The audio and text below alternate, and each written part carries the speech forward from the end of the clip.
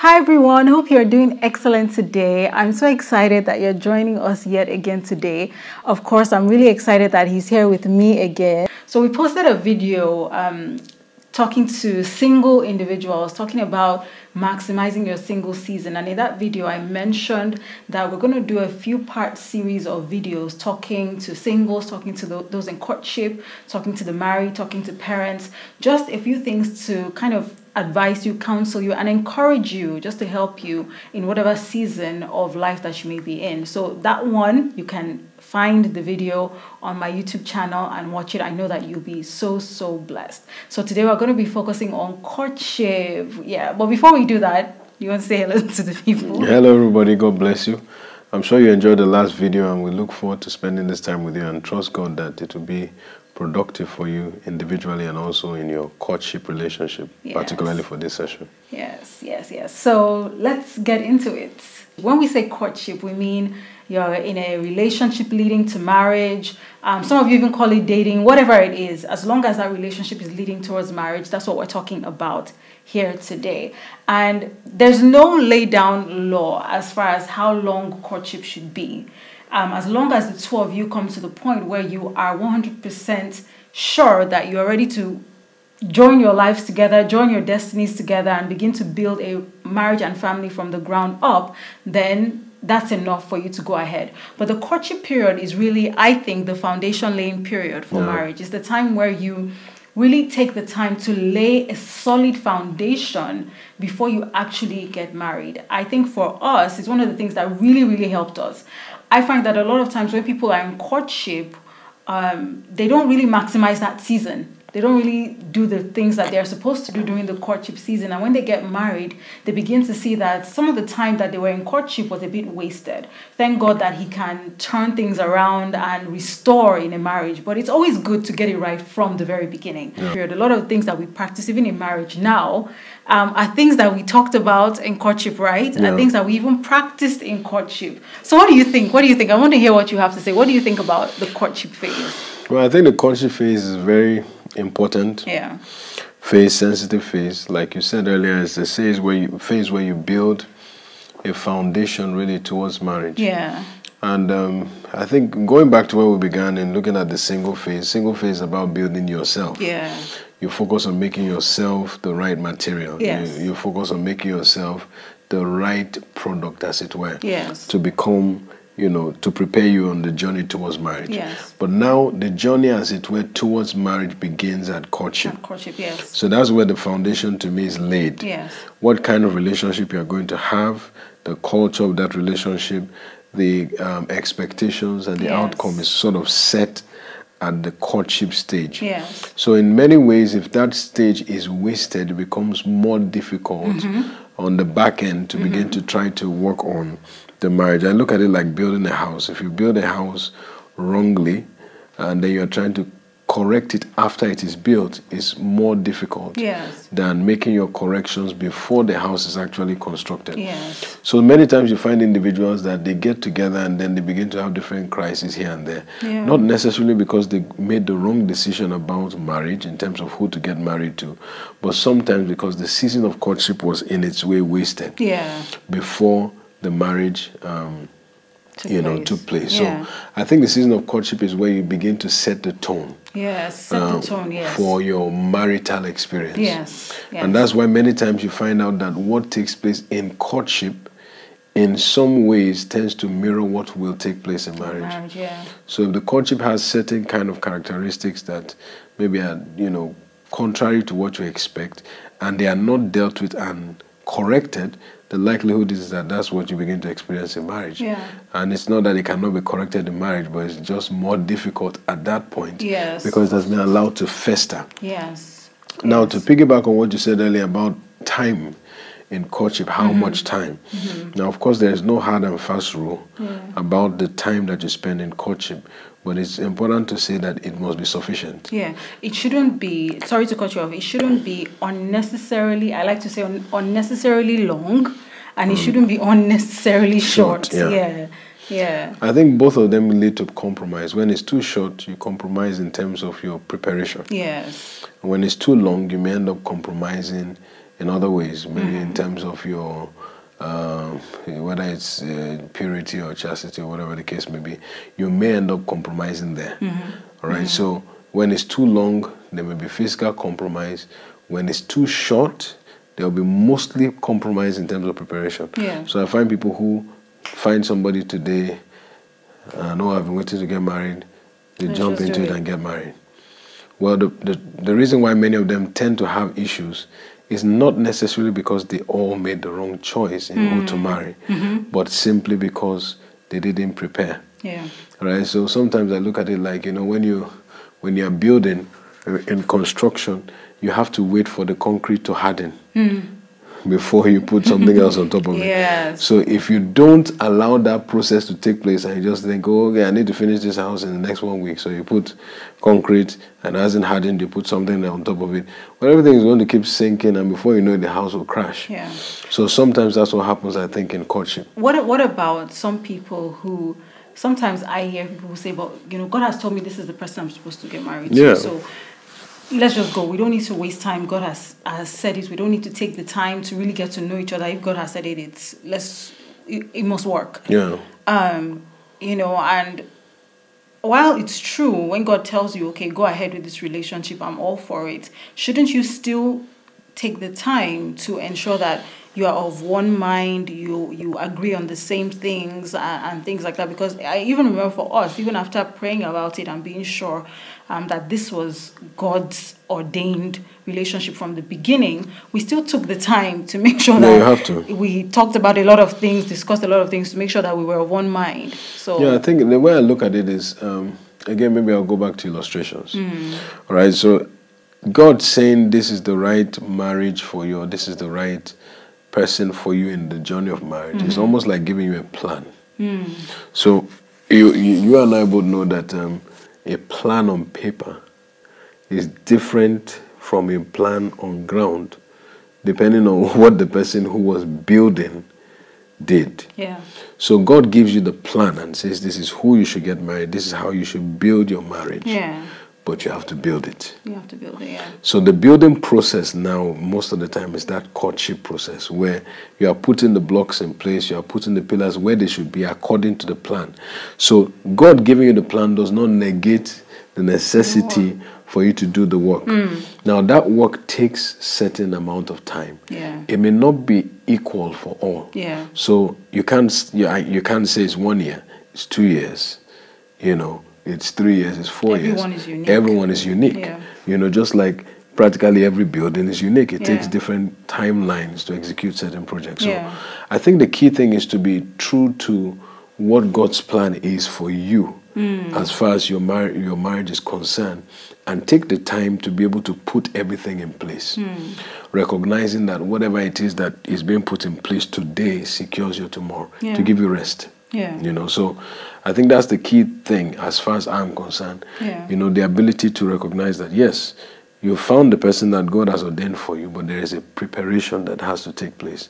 And if that doesn't take place, there will be consequences. Yeah. And we have to be mindful of that. Yeah, but I think it's important to also remember that the two people they're coming from different backgrounds, different experiences in life. So you will not come together and then just begin to see everything eye to eye. It takes a lot of discussions, a lot of talking about it, a lot of rubbing minds with each other to begin to see things from the same perspective. So that work that you've talked about is critical. Now, during the courtship phase, I think that one of the things that people do when they are in courtship is that they don't pay attention to the critical things, which is what kind of some of the things I want us to talk about. They don't pay attention to the important things. You find most people in courtship are so infatuated, I would say, by each other. They don't talk about the things that actually will matter when you actually get into marriage. So I want us to talk about some of those things. What are some things that you think are critical for people in courtship to pay attention to? Well, I think let me first start with what you said now, in terms of what people use the courtship years to do. I think what you're giving is one version of it. some people practically don't even, I mean, that's just people who are just being maybe romantic. There are individuals who don't even pay attention to that either. But it's just about, okay, now we've met, what's our plan to get married, etc., etc. So people get consumed by different things. So some people get consumed by the infatuation with the spouse. Some people are infatuated with the process of getting married. So their focus is about the execution of the wedding, as it were, you know. Let's get married. Let's make everybody see that we, you know, we've gotten married and so forth. So I think people get infatuated with different things. But I believe that when it comes to the aspect of the courtship, what do you do to make it productive? What should you use your time to do? I think first and foremost is you need to unify your vision. I think that's the foundation of it, because the truth is that no matter how you know, unified you seem in any other area, if your visions do not unify, there is a crisis looming somewhere around around the corner. So it's very important. You know, when we're talking about the singles, we're talking about the need for them to really locate what the plan of God really is for each one's life. And this is the purpose, because when you come to courtship, you need to know what your purpose is, so that by the time you are having these conversations, there is a unifying of your visions. So that means that in courtship, the purpose, you should talk about it. You have to talk about what you believe God has created you to do on the earth. Both people have to sit down and discuss it, not just surface, right? Because sometimes some people, you have to break it down, because sometimes some people talk from the surface and the person says, okay, I understand, but you have to know the details of what that person believes God has created them to do, and how they need to execute it. And I think it's very important, because sometimes you find out that people tend to know what it is that they are on the earth for, what God sent them to do, but they have no clue how they expect to execute it. So I mean, this is where sometimes the clash is a clash of not purpose but methods. How do we execute it? I think I need to do A. You think you need to do B. How do we really execute it? Because think about it. Sometimes you have two individuals that have, you know, very, very clear visions, but not very clear methods.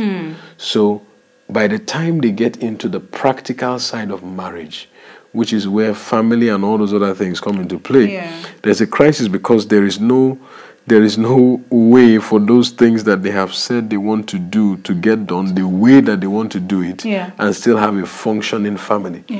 So it's very important for individuals in the courtship phase to discuss not only the details of the purpose, but the details of the method.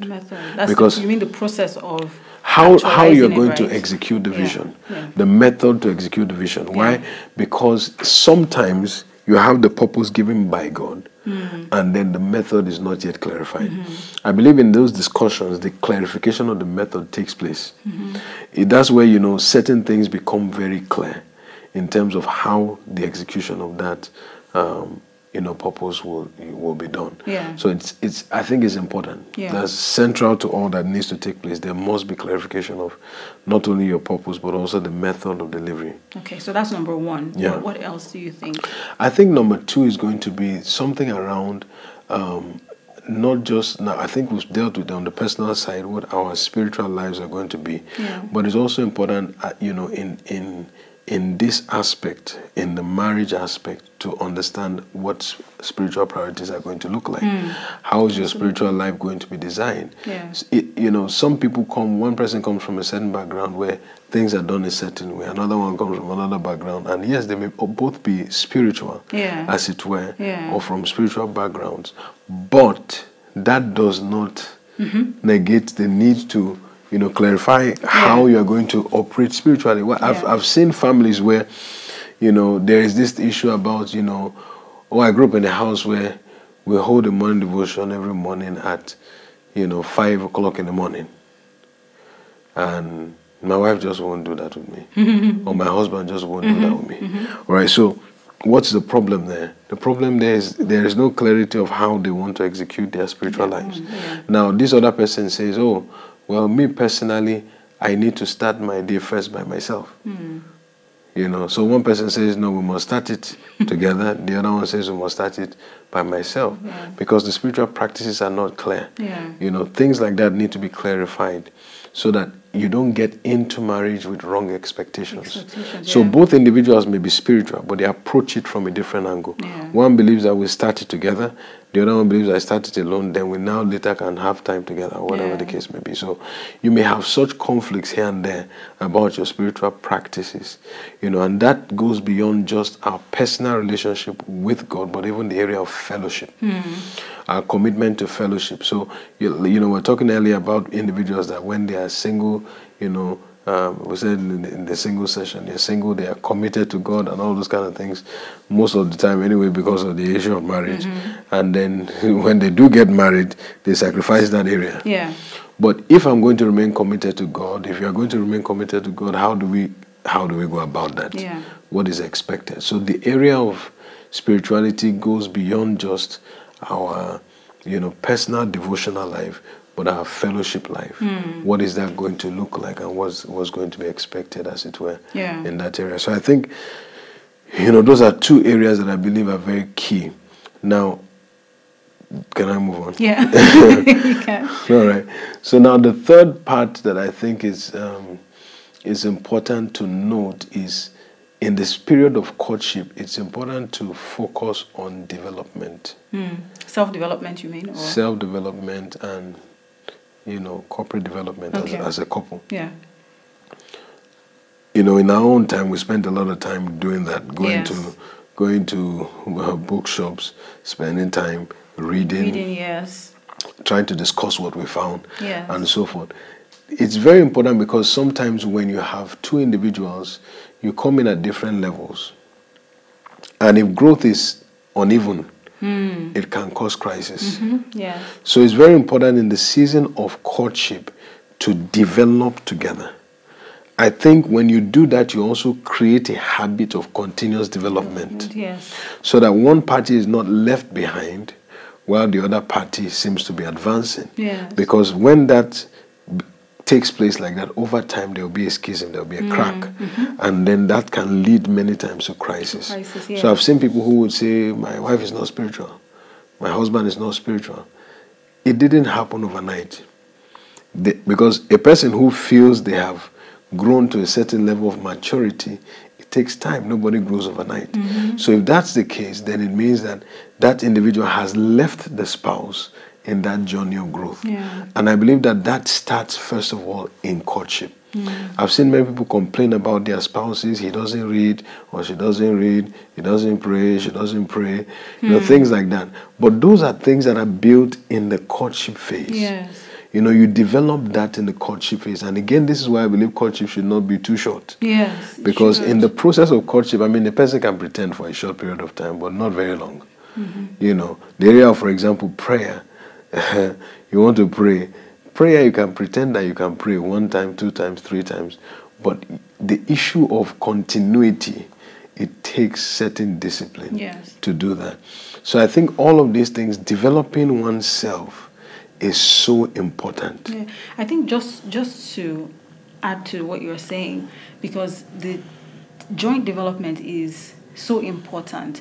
Sometimes you find a man, a gentleman or a lady who meets somebody, and maybe the gentleman is quite intellectually sound, and then he sees a lady and he says, oh, she's not on my level. But you can help her.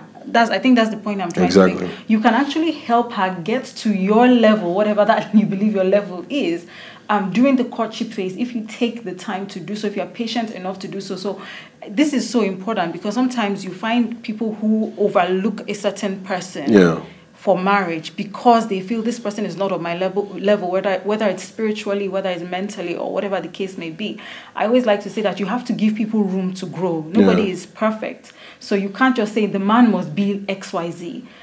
As long as he is willing to do what is required to grow and he's disciplining himself, he's not doing it because of you. Because when it comes to marriage, you shouldn't marry somebody who is doing something because of you. Otherwise, you will have issues in the marriage. You should see that they are willing to do it because they desire to do, because they desire to grow. When it comes to someone, whether it's even their spiritual life, you don't marry someone who will become born again because of you, or who would pray because of you, or who will go to church because of you. You should marry someone who is willing to seek God, whether they marry you or not, whether they're in a relationship with you or not. But my point is that you shouldn't overlook certain people because you feel as if they are not on the same level. Am I correct with that? Yeah. I think personally, I think that sometimes the on my level issue is a pride matter, because the truth is, like the scripture says that anyone who thinks he knows, let him know he doesn't know as he ought to know. Yes. It takes a bit of humility to actually have maturity. So one of the key elements of maturity is humility, and I think that learning attitude, it tends to rub off if you are genuinely mature. Yes. If you are actually one who is really growing, your desire to learn and hunger for knowledge tends to rub off. Now the truth is that if you are in a relationship with somebody who does not have the same desire for growth, over time there will be a disparity, and I think there will be a natural schism. So it's not going to be a matter of I am better than you, or you are less than me, as it were. But the hunger and the desire tends to separate. You understand? So I believe that when you find the right person, which you should do spiritually first. I think when you do get that right person, if you are actually more mature, your hunger and desire will drive or inspire the other person to actually move up higher. Not because of the relationship with you or in terms of just desire to have a relationship with you, but looking at an example. An example, in a way, tends to inspire continuous action. So I think it's very important not to overlook anybody. Sometimes you find out that the individuals that you overlook may outgrow you if you are not careful. Absolutely, it's very important for us not to do that.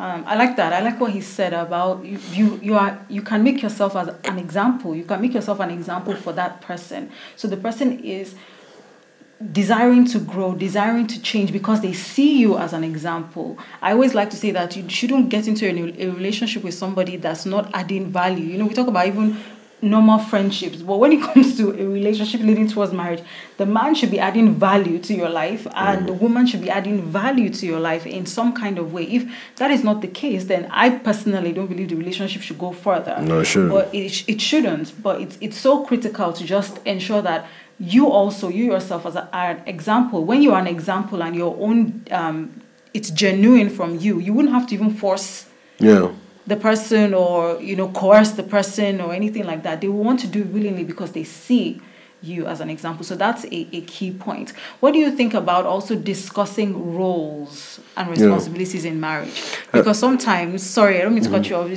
sometimes you find that people assume the lady assumes the man should know what his role is. He knows what he's supposed to do. This is what my own father did. This is what my uncle. This is what my brother does. The man also assumes the same thing of the woman. She should know what to do. This is what my own mom did at least, or this is what my aunt does, or whatever it is. So most times you find that it's not talked about. It's not discussed. What's your expectation, and things like that. So when they get married, there's always an issue there because they didn't discuss it, they didn't talk about it, they just assumed that this person should know, or this is how I know it's meant to be, so that's what he or she's supposed to do. So what do you think about that when it comes to courtship? Should it be discussed? Should it be talked about? Roles have to be talked about. I think roles are in different dimensions. You have general roles that are clearly scripturally outlined, and then you have certain specifics in terms of how you employ the uniqueness of each individual within the family to be able to get the best out of the family setting. All right. So, for example, usually you are taught, if you really study books and all that, you are taught about what the family government looks like. Yes. And how to apply those laws, as it were, in general to the home. But then there are the specifics of each individual in terms of preferences, in terms of maybe background, culture, other issues that come into play, which need to be clarified. Now, the truth is that to certain people, for example, certain things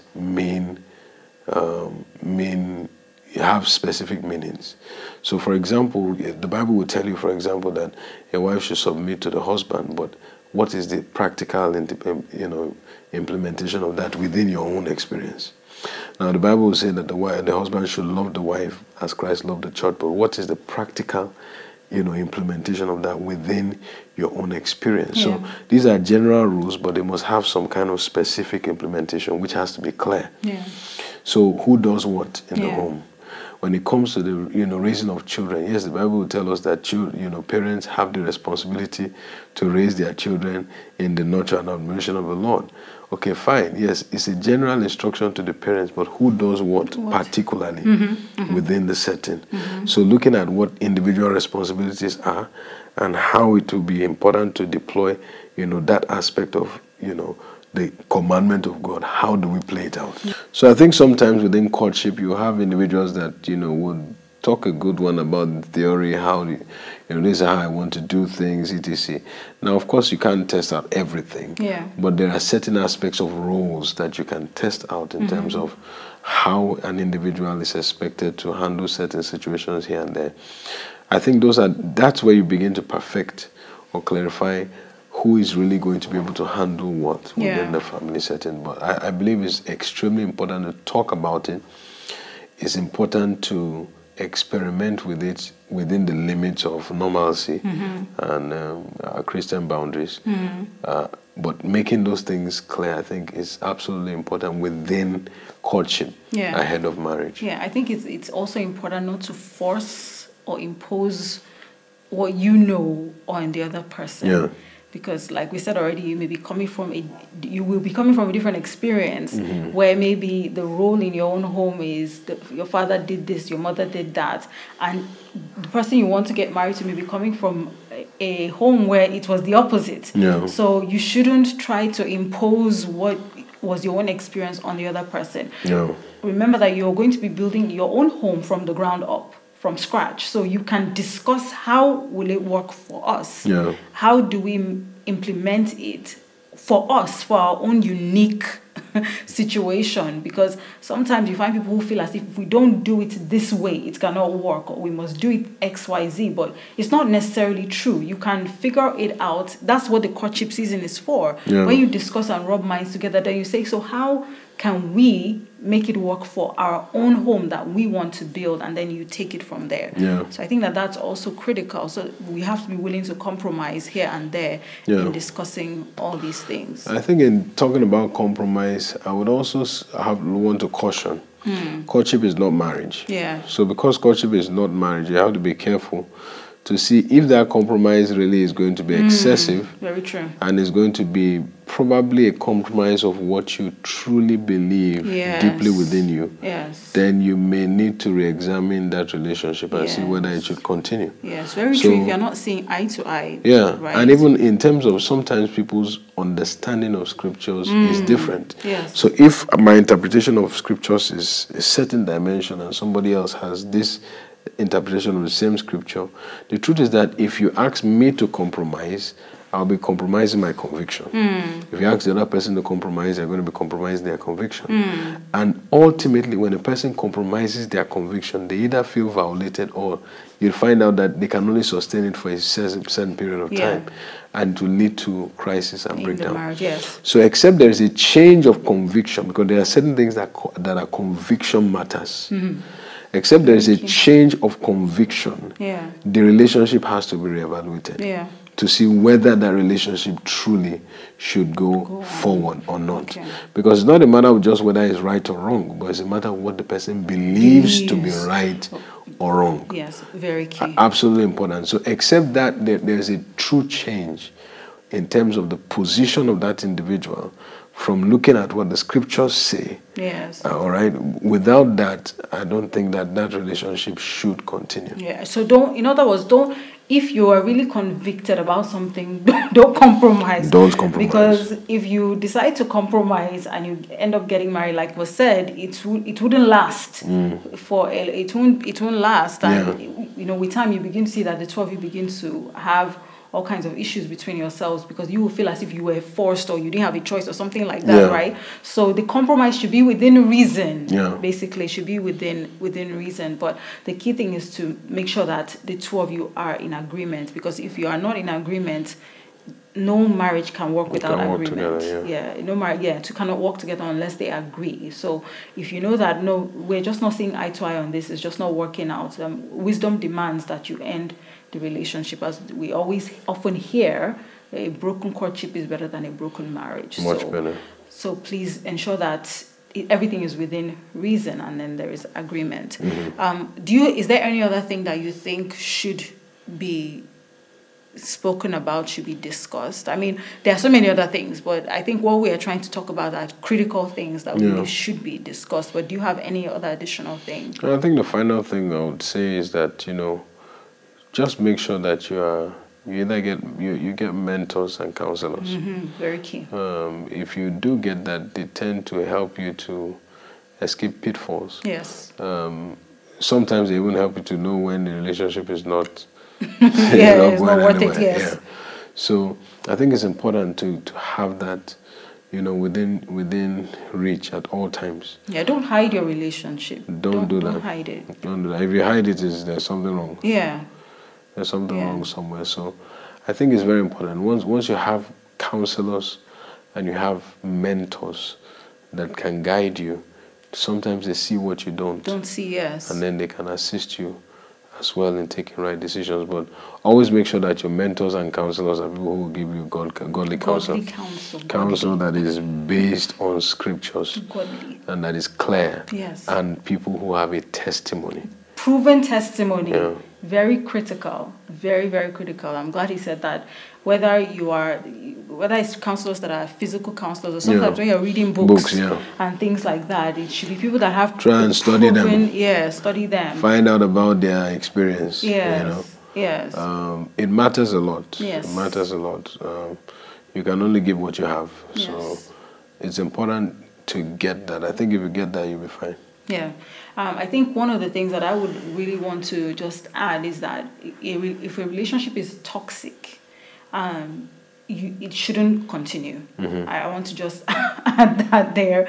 If you know that if you're in a relationship, you're in courtship and it's just toxic, you are constantly fighting, arguing, it's not adding any value to you. Please don't carry on with it and tell yourself we'll see how it goes or things will get better. You don't waste time. Do not waste time. It's so important. Like we've said already, the picture of the courtship gives us a picture of what marriage would be like. Yeah. So if the courtship is already toxic and there's no peace in it, you are constantly at loggerheads, then guess what? Marriage is more than likely going to be that way. Yeah. So you don't really need to hang out and say, let's see how it goes. There's no need to hang out and waste time like that. So I think that's just something that I wanted to quickly add in there. Now, before we round up, because I think we've said quite enough and a lot, some of the things that I want to point out concerning when you're in courtship, the person that you should be focusing on when it comes to marriage. I just want to point out a few things and then you can just add. Number one is a shared faith. I think that's critical. We've talked about that. Number two, an understanding of the person's vision and purpose. We have talked about that. Number three, maturity. Maturity is key. The level of an individual's maturity actually determines how well a marriage will work. Maturity is so important, whether it's emotional maturity, spiritual maturity, physical maturity, whatever it is. Please pay attention to the maturity level of the person that you intend to get married to. Maturity is not necessarily about your age. It's about your ability to accept responsibility. It's seen in how you respond to situations. Number four, an understanding of your role. Whoever you want to get married to, make sure that as you understand your own role or responsibility, whether you're a husband or wife, the person you want to get married to also understands their own role and responsibility. That's critical. Number five, I always like to add an understanding of God's intentions for marriage. That is so critical. Sometimes many people just get into marriage thinking, okay, I've gotten to the phase of marriage, so let's just get married. No. You have to understand what is God's concept of marriage. Why did he create marriage in the first place? So that you know what to expect when you're going into marriage. For example, the scripture tells us that two people are better than one. So as great as life is for you as a single individual, when you get married, your life should be better. Things should be so much better. That's God's intention. That's one of God's intentions for marriage. So it's important to understand his own concept for marriage and make sure that the person that you want to get married to also has an understanding of God's concept for marriage. Because when the two of you have a good understanding of his concept of marriage, then you are willing to do all it takes in order to experience it, right? Yeah. Do you think there's any other thing? Yeah, I think I'll just conclude with submission to authority. Yes. I always tell people that are single, a man or woman that fears nobody should be feared. Yes. So if he has no authority over him or she has no authority over her, then you should be really concerned. Because the truth is, a man or woman that has no one that he or she fears, you should be afraid of them. You know, if a person cannot be corrected by somebody above them, believe me, you're going to have an issue correcting them, you know, in the process of marriage. So I think authority is a vital issue. Yeah. Okay, so I hope you have found some of these points that we have given to you quite helpful. These are things that helped us in our own courtship days, and like I said at the beginning of the video, these are things that have helped us manage our home and our marriage very well to the glory of God. So I'm trusting God that as you also pay attention to these things in your own courtship, in your own relationship, it will show in your marriage. It will show, and you also will have an amazing experience. As always, we are wishing you God's best in everything that you do. In Jesus' name. Once again, I'm saying thank you to my personal pastor. Do you have anything to say? No, I think all that needs to be said has been said. Please put what you have heard to work. Yes. And we look forward to your testimonies. God bless you. Amen. Take care of yourself. God bless you. Bye. Bye. Take care. Bye.